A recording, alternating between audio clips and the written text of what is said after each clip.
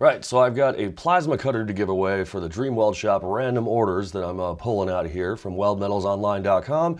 Everybody so far has answered their phone. Will this guy, which I'm not going to name unless he picks up the phone, answer his phone? We're gonna do it this way. Can we get 4 for 4?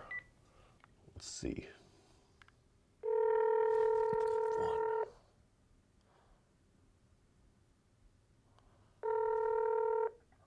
Is this Zachary? It is. Hey, this is Justin with TFS. How you doing today?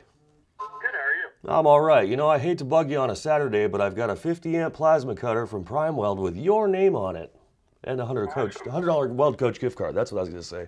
Damn, I ran out of breath. Appreciate it, thank you. Yeah, man. Well, I appreciate you watching and your purchase from Weld Metals. I appreciate that too. It's a Saturday. My head's not even here. I'm just trying to get my video done. Appreciate it, thank you. Yeah, man. I'll have this on its way probably next week. Sounds good. Awesome, man. Well, have a good one. You as well. All right, bye. Bye. 4 for 4. Hell yes, I'm happy. Everybody answered their phone on the random order giveaways, but we still have the grand prize to give away, and the way you enter into that one is by heading over to weldmetalsonline.com. Every $5 you spend on your order gets you an entry into it. There's only like 800 and some odd entries, so you've really got a good chance to get in on this action and do it. So I highly recommend getting over there. And of course, everything from now until Halloween, October 31st, 11:59 p.m., is on 10% off right now. So get your butt over to weldmetalsonline.com, get your butt entered into this thing, and hopefully I'll be calling you on the live stream on November 4th. Let's get to today's video.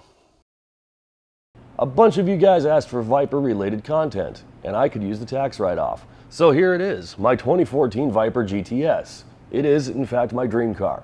And it's actually the reason that I became a welder. It kind of accidentally made me one.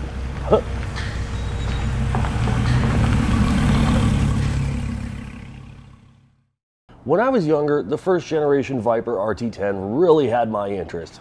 Poster on the wall, the whole thing, and while at the time, you know, the wildly styled Italian pasta rockets were, you know, definitely piqued my interest, the Viper just held it for some reason. I absolutely obsessed over this car. Like, I read so many books on it. I bought the Hot Wheels. I had friggin', you know, like every car and driver that had like the smallest, tiniest picture of a Viper that might have mentioned it. I begged my mom to get it for me so I could memorize all the specs on it. I mean, you name it, I knew everything about this car. By the time the second generation GTS hit the market, I was determined that this is my car. This is my dream car. I'm going to have it no matter what. You're not gonna stop me. But the problem is I came from a broken home, and $72,000 back in 1996 is about the same as having $140,000 in today's money. The hopes of my parents would somehow become super rich and just buy me one of these just because I existed was pretty much gone out the window at that point. Had to find something else that would probably work. So the next best thing I can think of to get close to the Viper was to just become a mechanic and work my way up to working on them. So when I was 19 years old, I got a job at my local Dodge dealership here in Vegas, and I started out as basically a lube jockey. Got to change the oil on a few of them, things like that, but I eventually worked into light line repairs and then ultimately Viper Tech trainee. Now, I got to play around with a few of the Vipers that were in the Valley and all the rest of that good stuff, and it was really awesome. I mean, my love for them grew even more and more. Things couldn't be better. Except for when I was 19, I was interested in doing 19-year-old things and not necessarily having a career based on working on Dodge Vipers all day long, so I ended up getting fired ultimately. But in May of 2002, the 998 recall was issued on second-generation Vipers 1999 and it was discovered that under heavy and aggressive driving conditions, certain areas of the chassis would end up breaking or cracking or whatever the case is, and they all pretty much needed to be fixed. Some of these repairs involved welding, and some of these repairs involved drilling a bunch of holes and sticking in a gusset with a bunch of pop rivets. You could probably guess that me being low on the totem pole meant that I was down there underneath this car squeezing its friggin' rivet gun. Now, I was young and dumb when I was 19, and of course I was pretty cocky. So squeezing rivets into a car, the third time I had to do it for that day, I was starting to get a little bit annoyed with it. My arms felt like jello. I wanted to do everything on this car, and of course I had worked my way up to getting to this level. I should be able to do that. I'm entitled to do that, and nothing's gonna stop me, right? So at lunchtime, I went back to the body shop and I talked to the guy who did the welding on the recall, because that's where he worked at. Now, he must have seen something in me that day, or whatever the case is, because instead of telling me just to get back to work or whatever the case is, when I said, hey, show me how to weld real quick, I'm gonna do the next recall, he actually did show me. But he did put me in my place, laughed it off or whatever the case is, like, yeah, whatever, kid, but hey, you know what, I'll take a minute and I'll show you something. So we go to the back where there's an old Miller MIG machine just kind of chilling and all dusty in the corner or whatever the case is.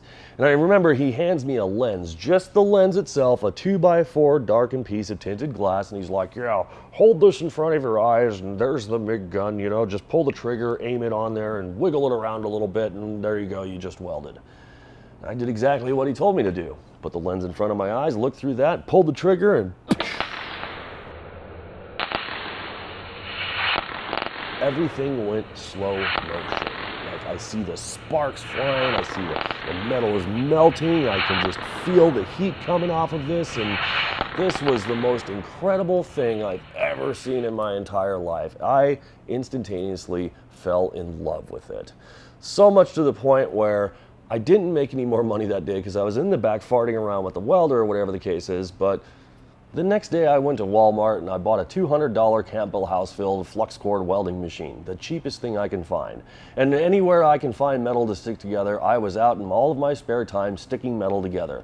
I didn't have a clue what I was doing. I didn't really know what the difference between aluminum and steel and stainless and all the rest of that stuff, but whatever, I was out there just melting whatever I could together.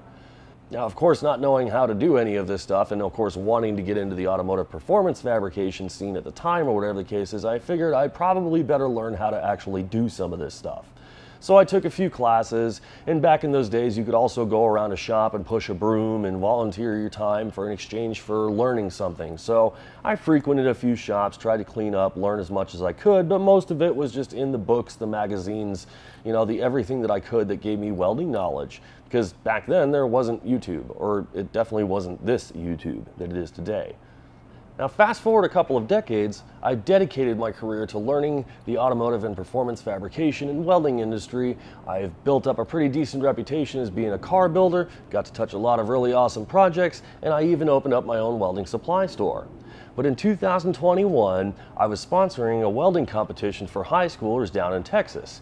And usually when I travel for stuff like this, I usually give myself a couple of extra days while I'm down there to do things like go to welding businesses or check out some welding supply stores, even go to schools and maybe give some speeches to some kids or whatever the case is about how the welding career is a great place to be and, you know, share my story with everybody else and whatnot.